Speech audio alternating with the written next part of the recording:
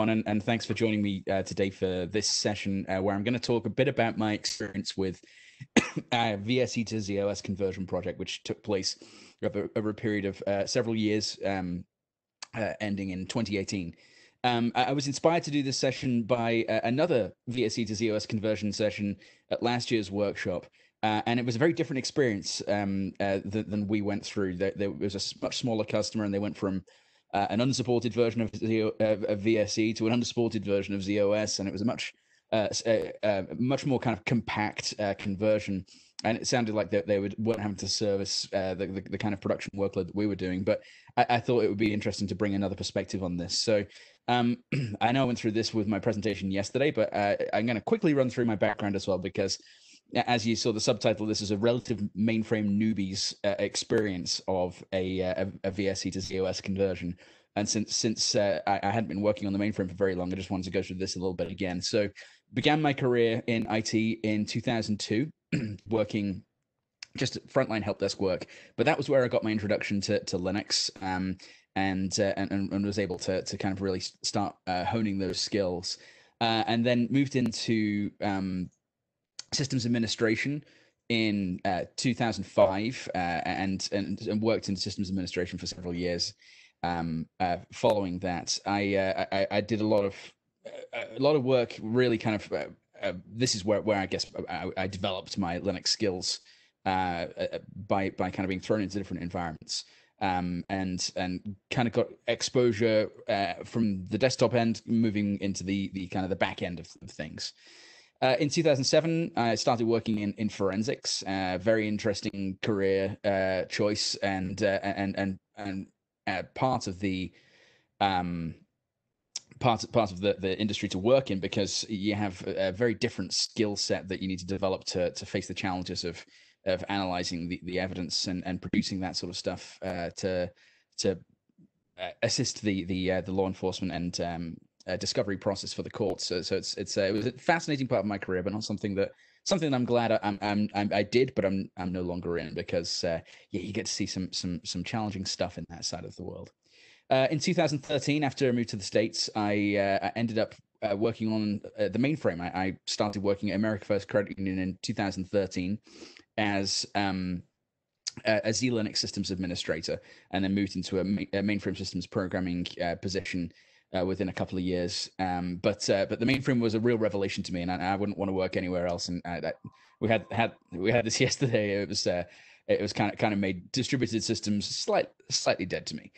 A little bit of background about America First Credit Union. Founded in 1939 as Fort Douglas Civilians Employees Credit Union. We're a member-owned organization. We have members, not customers. And we are the 6th largest credit union by members. We just hit 1 million members last year, which was a big milestone for us. And then we're the 9th largest credit union by assets, and we're currently hovering around $12 billion in assets. We've just hit 10 billion for the first time last year. So some big milestones hit in the last couple of years for us, including expansion into other regions. Historically, we've been a Utah-based organization. That's where we were founded, and for the vast majority of our history, where we've operated. We moved into Nevada within the last decade, maybe a little bit longer ago than that. And have a decent amount of operations there, and our expansions have always come through mergers.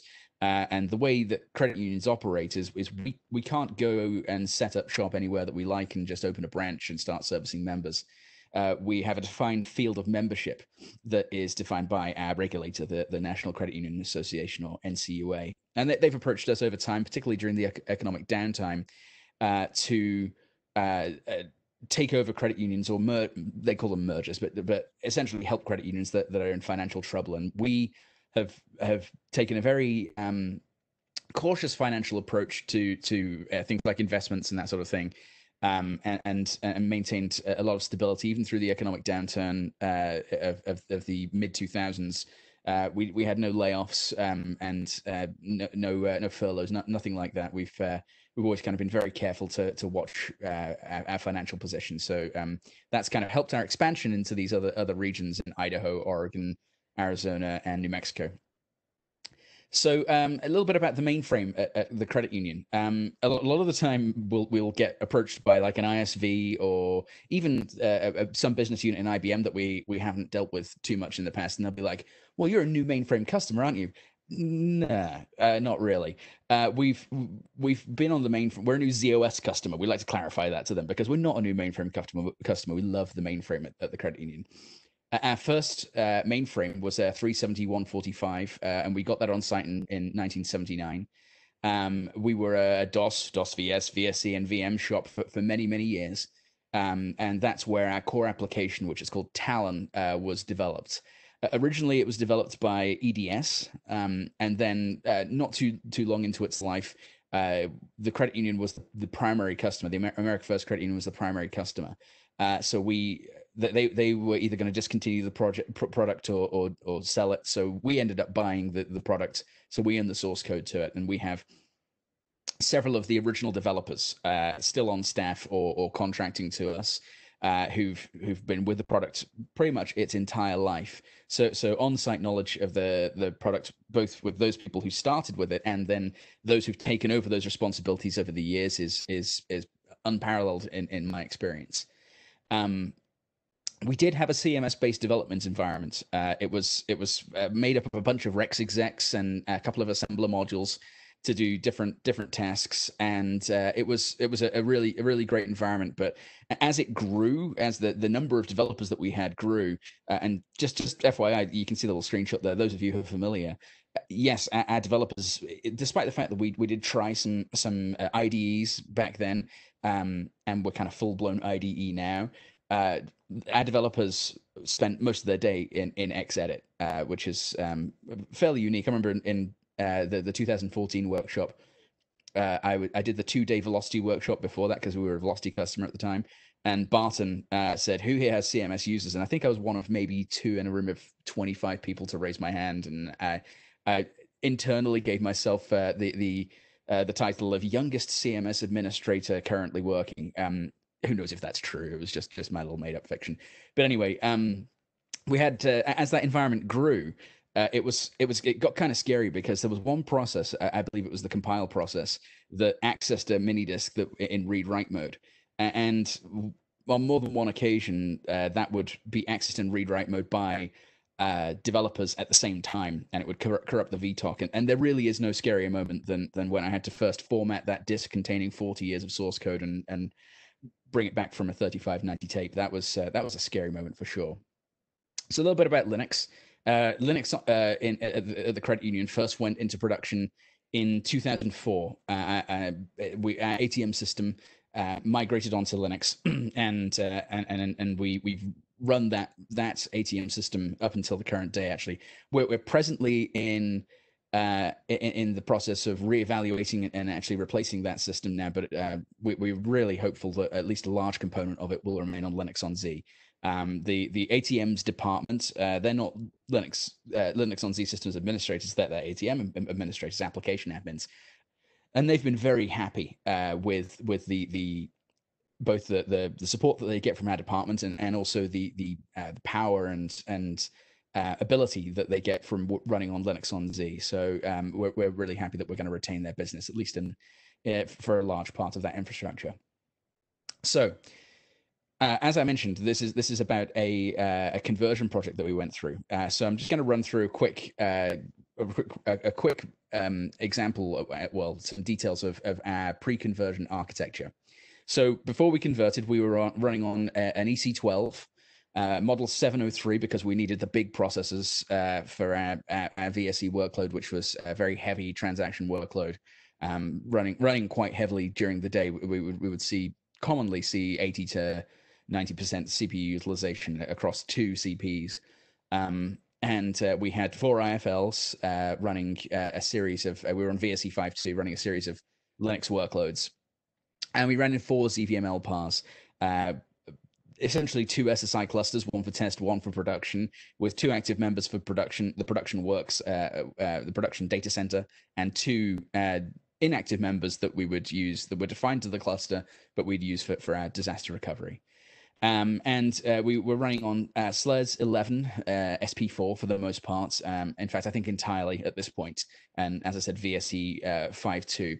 We kind of froze the version of VSE that we were running. We didn't apply. We would say VSE 5.2 with patches to 5.3, I think is what they would say.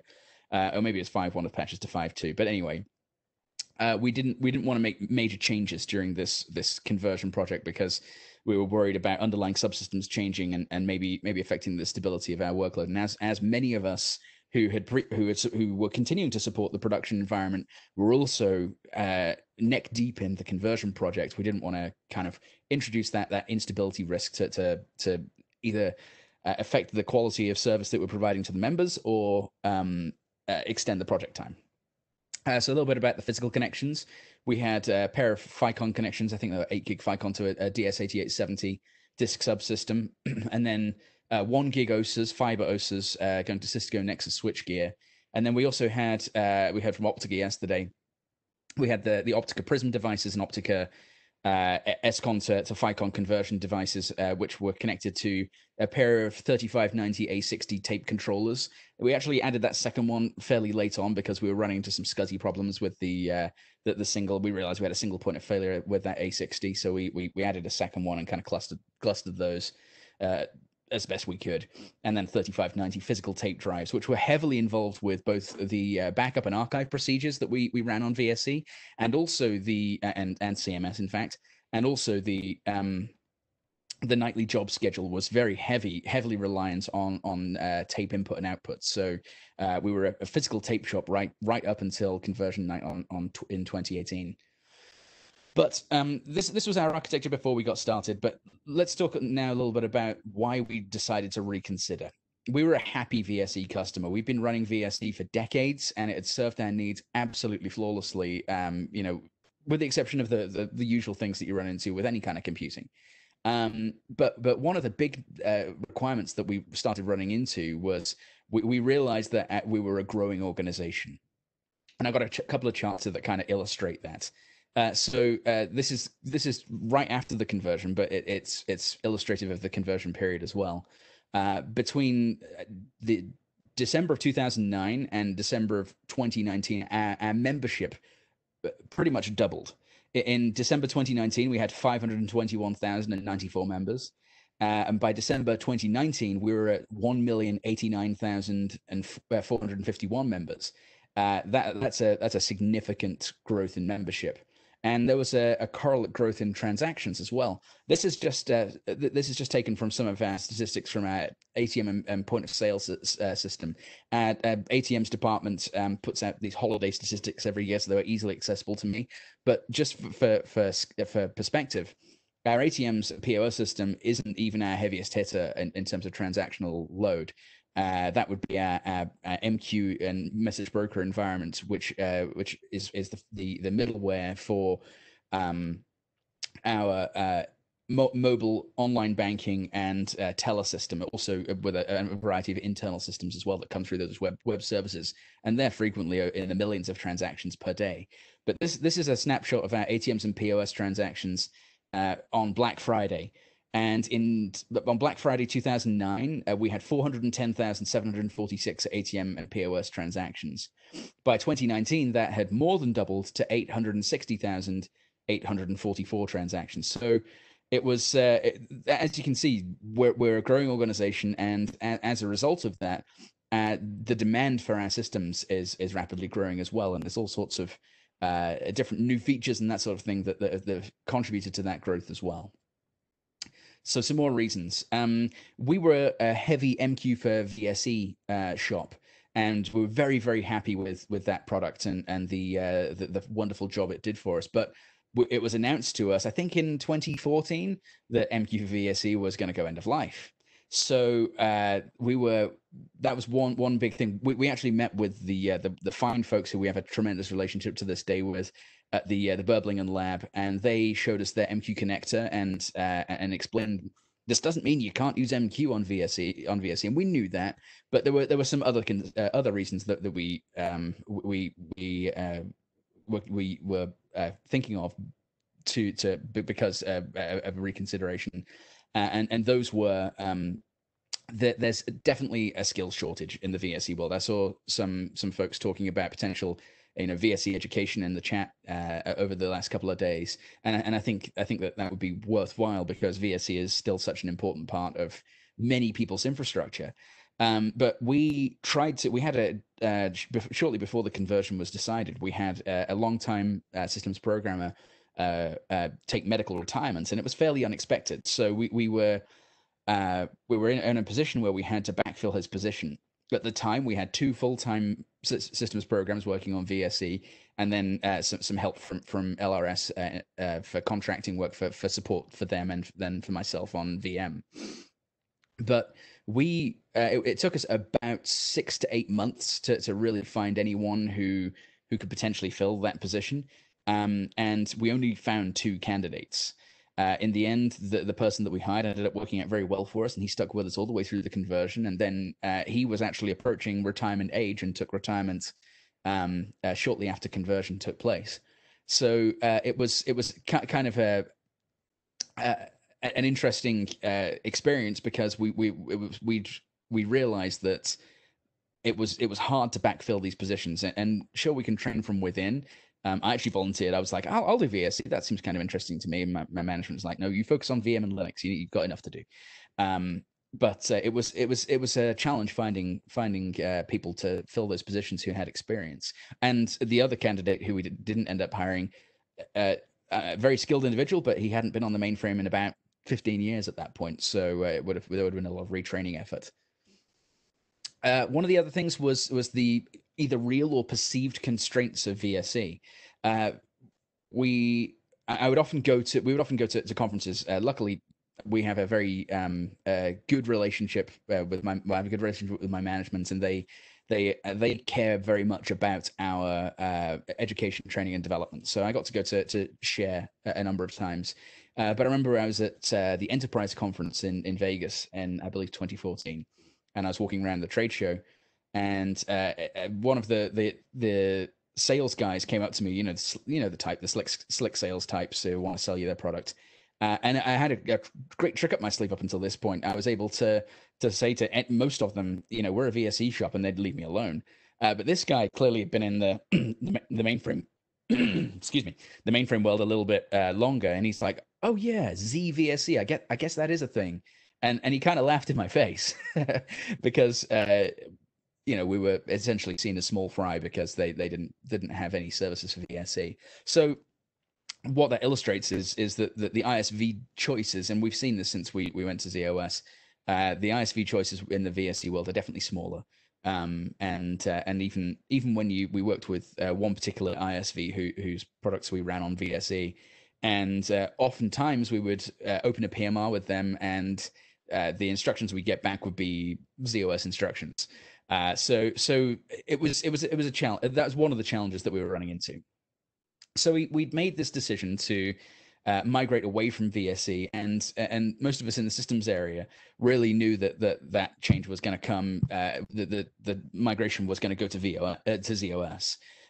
But people above us decided, we need to do a full, fair evaluation of the alternatives. So was there a distributed alternative? We have a good amount of Intel architecture in our shop, as most people do. And also Linux on Intel. So there was a consideration. Could we do Linux on Intel? Is there a system that exists for that?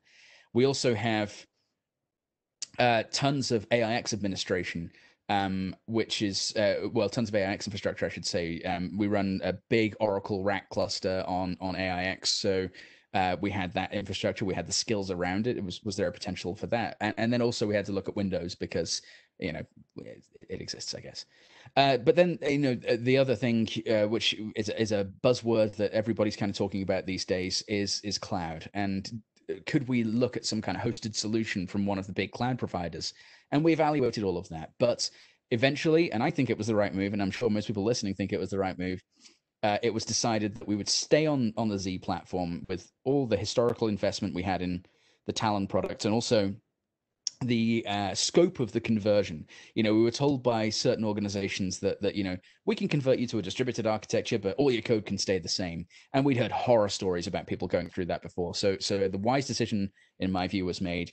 And if we weren't going to stay on VSE, we were going to migrate to ZOS. So what ended up happening was in 2015, September 2015, we had a kickoff meeting. And we met with we had IBM were there, a heavy representation from IBM. We had developers, obviously from our infrastructure, and then from our conversion partner, and then we had people like myself, infrastructure folks, who were there representing, kind of saying, this is a really big deal. We need to think about this and do this very carefully. Computer operations staff, that their jobs were going to be changing a fair amount because operations are different on ZOS, and some of the changes, the modernization, and it's not the right word, but the changes we were making to the operations and batch process were going to really affect them. And then we had people from the business side as well, coming in to make sure that we could keep the credit union running and also convert to a system that was going to be as reliable, if not more reliable, than the one we were migrating off of. And then our infrastructure conversion partner, Sirius, were there. We also had some great support from LRS in the VM and Linux sphere, especially, and also some of the ZOS com server stuff that I'll talk about later. But then also we had application conversion partners from a company called Convtech. I always pronounce that incorrectly. This, incidentally, this isn't at their actual logo. I went to their website looking for a logo and they didn't have one. So since they did most of their work in like the 80s and 90s, I went full 80s and 90s on their logo and just kind of made up one myself. But we spent a couple of days discussing the finer details of exactly what we were going to go to, and the detailed process of how we were going to get there. And it was a lot. And my reaction was kind of this.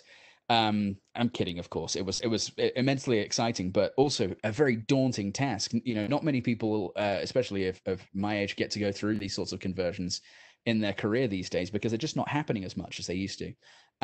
But it was definitely a task that we realized was huge and daunting for sure. So let's talk about the application conversion real quick. First of all, disclaimer: I am not an application developer, so I might get things wrong. Please don't yell at me in the chat or otherwise for getting things wrong about the application or any kind of application development language. As I mentioned with the history slide, we had and still have a lot of institutional understanding of the application. The depth of knowledge about the application is huge, and it was really valuable as the conversion process went on to have that understanding, because they could work with our conversion partners, and the conversion partners could understand the bits that were maybe going wrong. When we started working with them, the conversion partners, that is, they explained to us that they did a mass conversion of all code, JCL, Assembler, and COBOL. And that was a little surprising to me, because I was thinking, well, wouldn't you want to take it in bite-sized chunks? But one thing that they explained was, well, that's how we started doing it. But what we ran into was, okay, we'll split the application up, say by, like, this part does mortgage processing and this part does online transactions.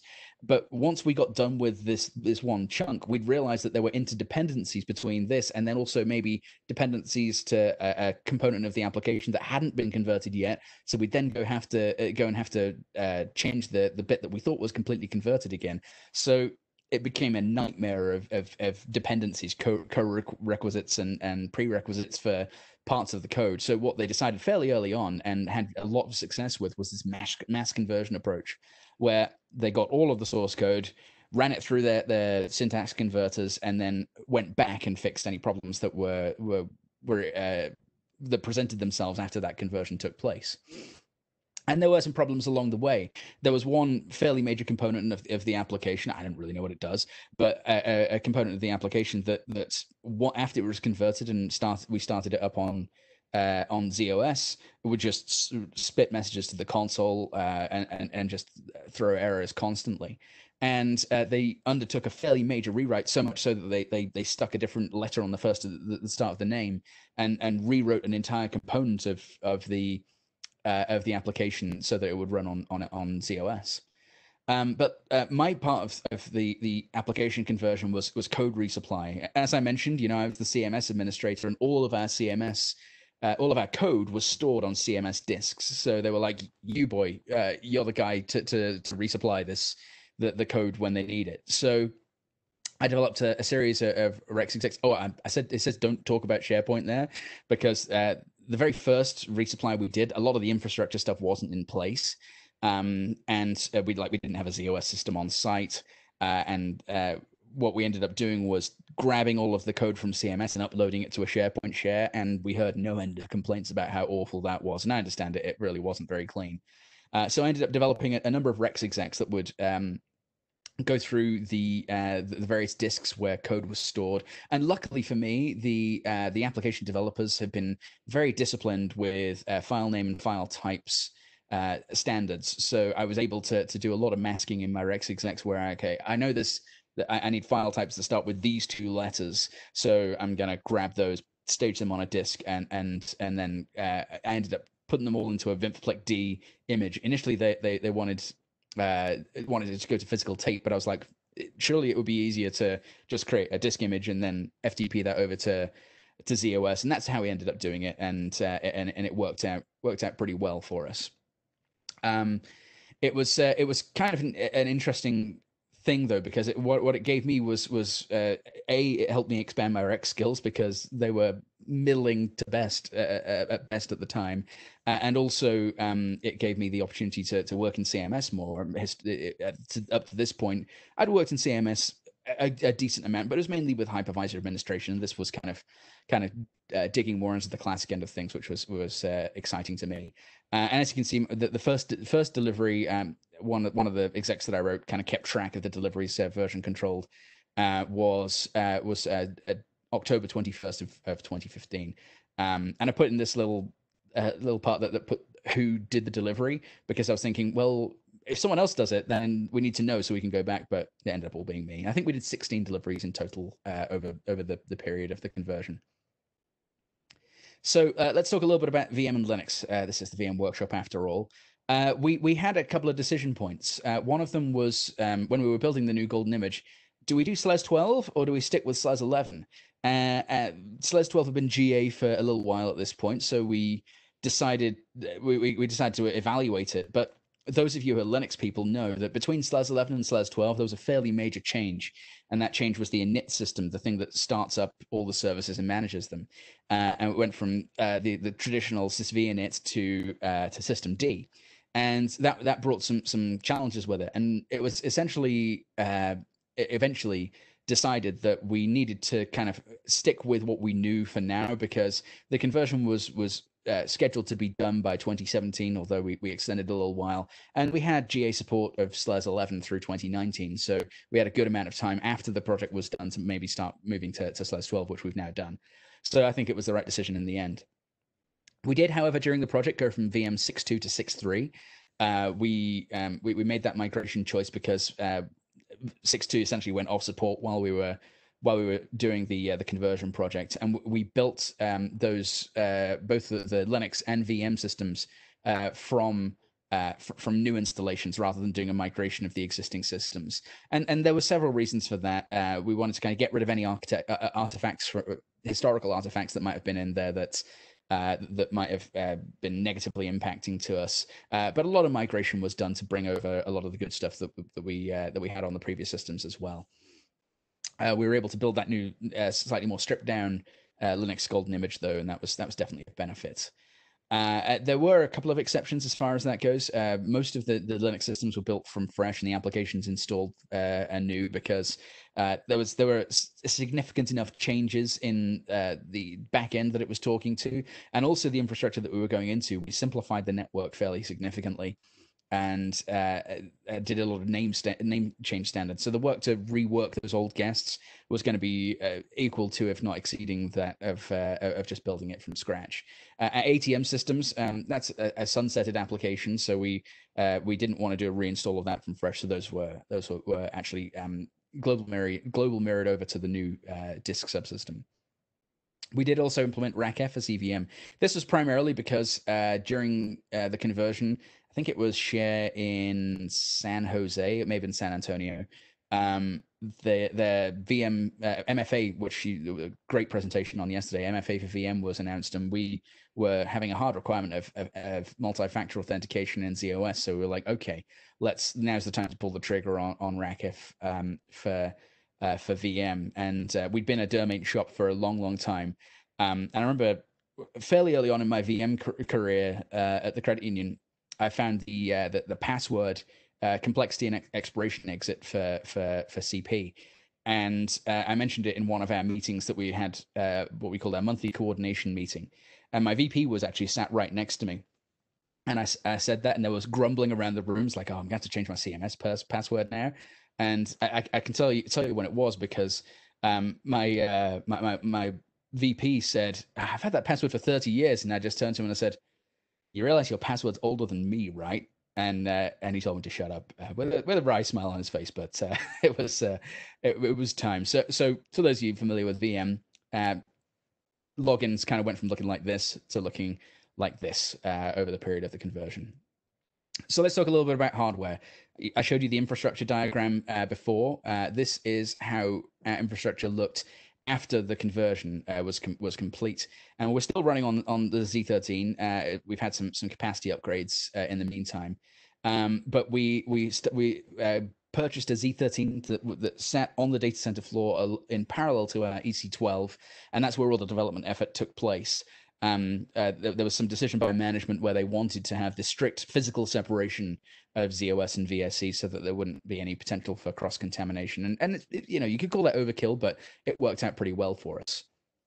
So it was a Z13 model 603.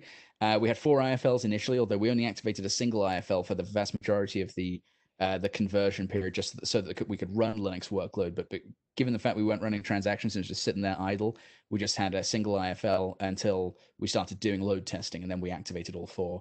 But we also added a pair of ICFs for the coupling facility LPARs that we defined, and then a zip engine, because we knew that DB2 was going to start to be part of our future. We had 320 gig of storage on that machine initially. We're far in excess of that now. And then the same 4 ZVM LPAR layout as I showed previously, and then 4 ZOS LPARs. In addition to the 4 ZOS LPARs, which was 2 for test, 2 for production, and those are in parallel sysplex, defined as parallel sysplexes. We also have a pair of sandbox LPARs. They're now in native LPARs for various different reasons. It's good to have kind of parity across all of the environments.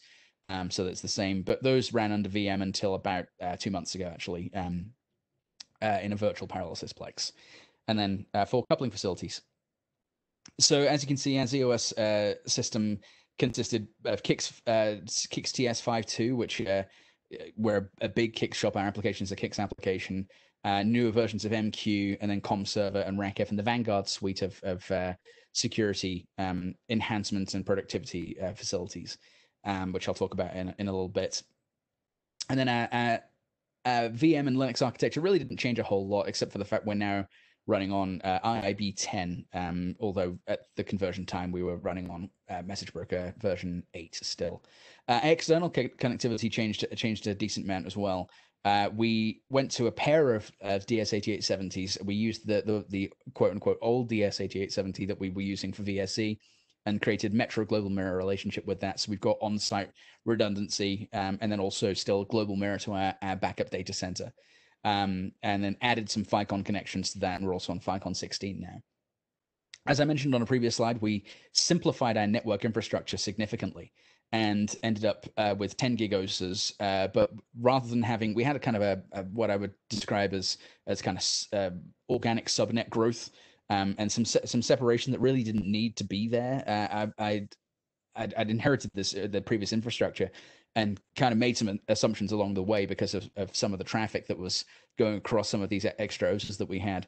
And through some investigation, found out that it really was unnecessary. So we now have a single Ethernet subnet for production and test, which has really simplified things nicely for us. And also implemented things like OSPF, option shortest path first, for ZOS, and link aggregation for VM. So we took a step up on our network configuration, definitely.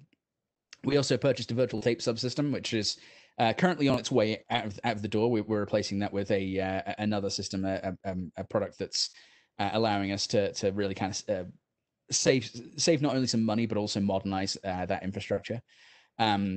Also connected by Ficon 16. And then we kept around the Prism, although off support at that point, just in case we needed to read in any of those deep archive tapes that might not have been converted during the tape conversion to the virtual tape subsystem. So a few more details about the conversion and some of the areas that I took care of. And com server was one of them. As far as in-house skill went, I probably had, on the mainframe team at least, the most understanding, certainly not from the credit union as a whole, but I had the most experience with doing networking in my background of Linux and Windows administration in the past. So com server was kind of given to me, and myself and Sam Cohen from LRS kind of double teamed building out the com server administration. But one of the things that I started running into was com server has, because of its SNA past, has a lot of things of terms and definitions that really didn't make sense to me. So I started learning about things like VTAM apples, and then we got to the point of configuring TCP/IP, and you can do it a couple of ways in ZOS. There's the new interface statements, which we ended up going with, which kind of put everything in a single stanza, or there was the device and link statements, and they didn't make a whole lot of sense to me. But one of the things that we really got to do, I know that VSE can support it, but we'd never implemented security in 3270 in our environment, and fairly early on we were able to do that, so that was definitely a step up. And it was a step up not only for things like TSO logins and the administration side of things and development side of things, but also for the remaining components of our application that still run a 3270 interface. The vast majority of our application interface from a staff perspective is done through GUI applications, but we still have an application called Flex. And Flex is a really important part of the credit union's operations, because a lot of the back-end departmental stuff is done in Flex still. This isn't, I actually originally had a Flex screenshot in here, but my management was like, you probably shouldn't put that. So this is actually my logo screen for my level 2 system. But one of the troubles we ran into when we first got Flex stood up, when we first got Talon stood up on ZOS, was we ran into this situation of double logons. In VSE, there had been like a pass-through given to this particular, like if you connected to VSE on a certain port, we ran the CSI stack, TCP/IP stack on VSE, and they defined it. The VSE sysprogs had done an excellent job of defining that, so that if you connected on a certain port, you got sent through to the application, and you were presented with an application logon screen rather than a basic security manager logon screen. But we didn't have that in ZOS, so we had to go and figure it out. And there was some internal discussion, actually. Some people were like, well, they should have to do a RACF logon. That means we can see who's coming in and it's much more secure. And yeah, sure, but it would have been a usability nightmare because those credentials certainly couldn't have been in sync. We, as I said, we implemented security in 3270 for the first time for this application, which was a big success. And we defined it in the end with a distinct port per environment. Our test environments, we have multiple different levels of code running and multiple different CICS regions with the application running in our test environment. So I defined a port with different begin VTAM statements on various ports for the various environments. And the default APL for those environments in the TN3270 profile matches the CICS environment, where the CICS AOR where each of those environment works. But I had to kind of start learning and digging into these CICS definitions. I'd never done them before, so I got to use the CEDA transaction a good amount and define type terms and terminals for the application so that people could log in. And this was all brand new to me, so it was exciting to get my hands on it, but it was all pretty new. And then we ran into an issue with the type term statements because the terminal type definition sample member in ZOS was kind of out of date. So we went to VSE and kind of stole that definition and moved that over, and that ended up working nicely for some characters that were specific to the application. Talk a little bit about RACF now. The official definition of RACF is Resource Access and Control Facility, and I know that these days it's called the ZOS Security Server, but everyone still calls it RACF. But I once I started getting on my hands on it, I had a different definition for it, and that was really confusing and hard to figure out. And of course, IBM stands for I bring manuals, so I started diving into those manuals, and started to learn RACF. And I volunteered to do RACF because of some of the security background I had within forensics. But it's a big task to take on. But there's many benefits. We were finally able to do password complexity enforcement. We had that in VM, but ended up never having that in VSE. We did have exploration, but not complexity enforcement. As I mentioned, we were able to do multi-factor authentication, and that's now available for VM, and it was available around the same time for ZOS. But we ended up going with the Vanguard solution because they were able to work with our token provider much more quickly than IBM. Unfortunately, the very nature of IBM being this this big kind of slow lumbering ship with a lot of bureaucracy, they weren't able to give us a guarantee that by the time we got to production, our token provider, which is Duo Security, was going to be supported by the MFA solution. Although now it is. And then it also provided separation of duties. Historically, systems programming teams had been just done everything, and this able to kind of allow us to separate that. And then the internal data security definitely increased vastly. We're doing things like pervasive encryption now to really step that up even further. But that was definitely one of the benefits of having RACF. There were some drawbacks though. We had limited in-house understanding. Like I said, I volunteered to kind of take care of it, but I'd never really touched it before. And one of our newer members of systems programming staff, who's now our team lead, he had RACF administration, but he didn't really know the shop. So we worked together to really kind of gain that understanding. And then there's no doubting that the increased complexity is there. I know I'm kind of running a little bit low on time, but I'm just going to go through a little bit about our ATMs and point of sale system and how that was converted. So before we converted, I mentioned it was a sunsetted application, but it's still actively supported, and we have a good relationship with the vendor. It used and still uses, in fact, SNA transactions, SNA to send transactions to Talon. But there was a 1000 base T OSE device that we had connected to send that SNA traffic over, and that traffic ended up at a protocol conversion server, which was off platform, was on AIX. So here's what that looked like. Transactions came in via TCP/IP to our ZLinux application server.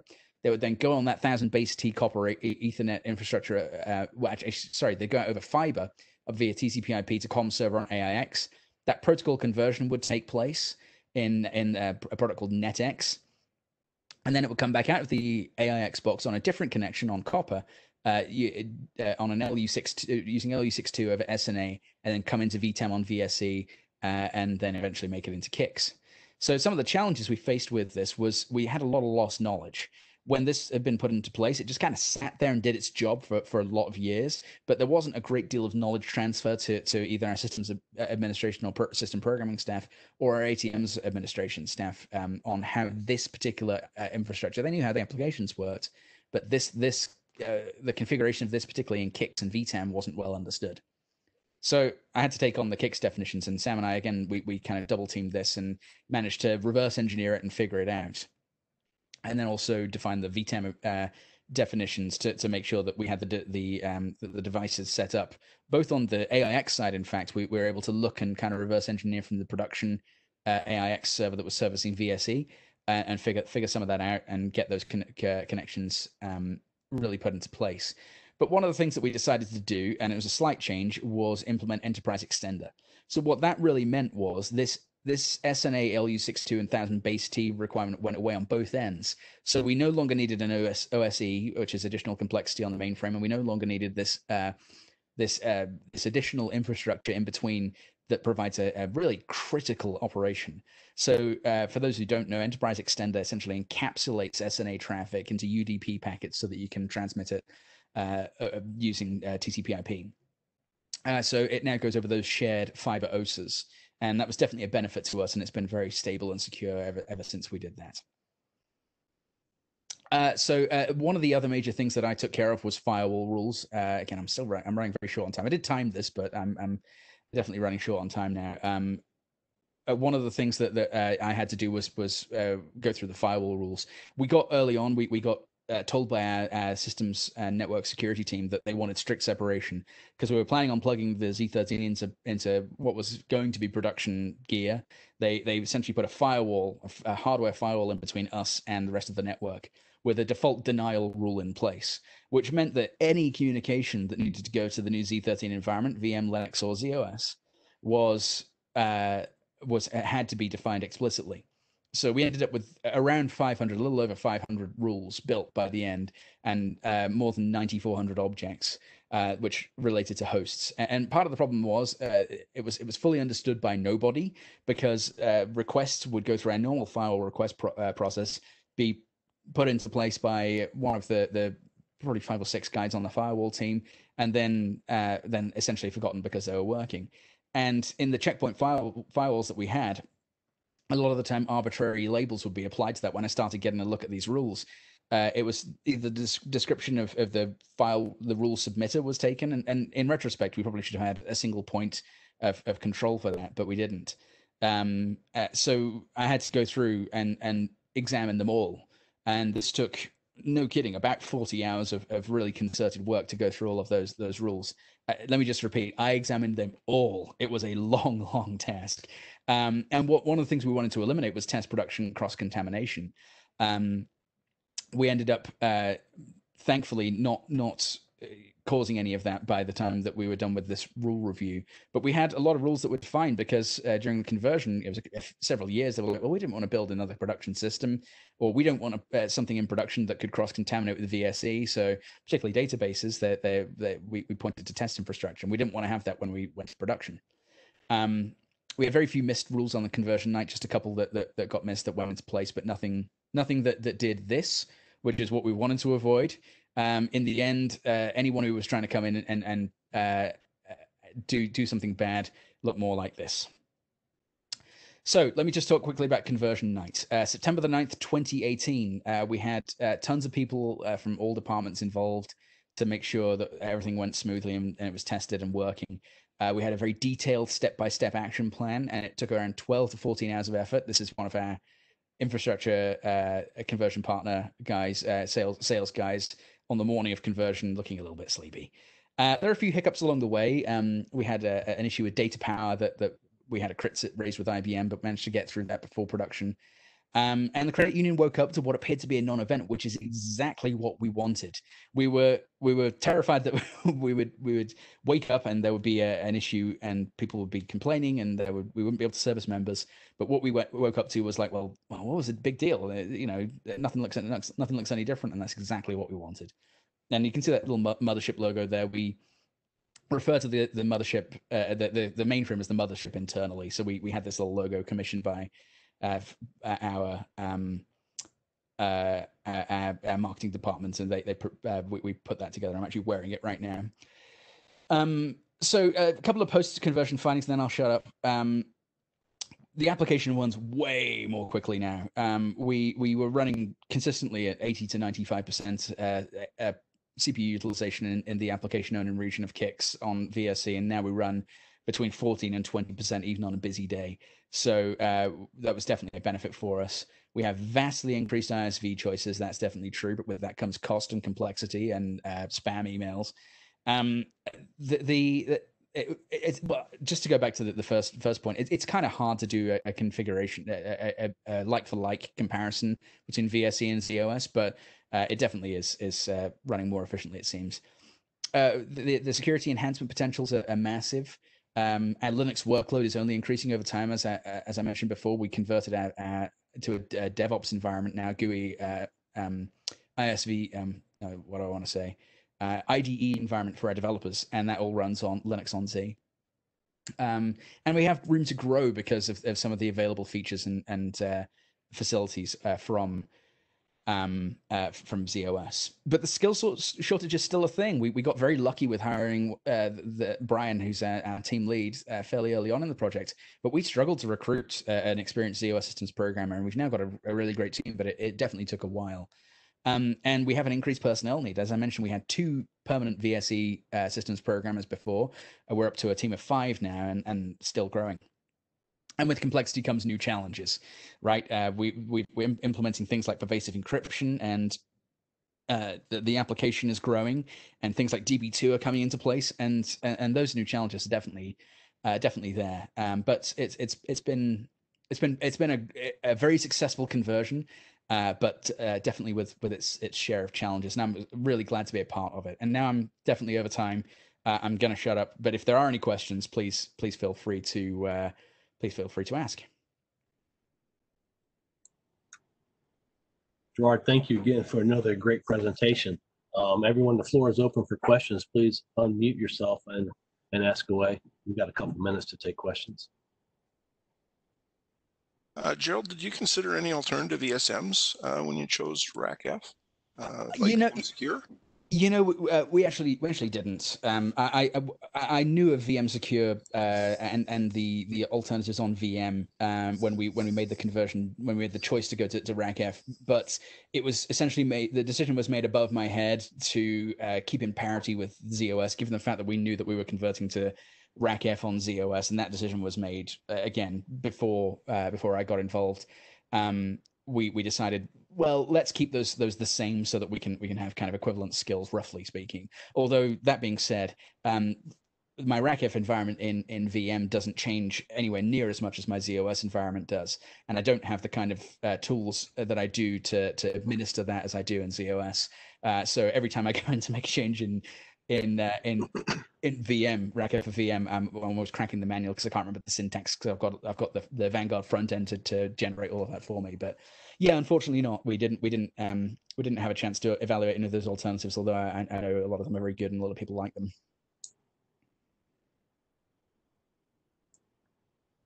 That's great. Any other questions? Do feel free to shoot me an email or just get in touch in the chat if you'd like to, if you do have more questions or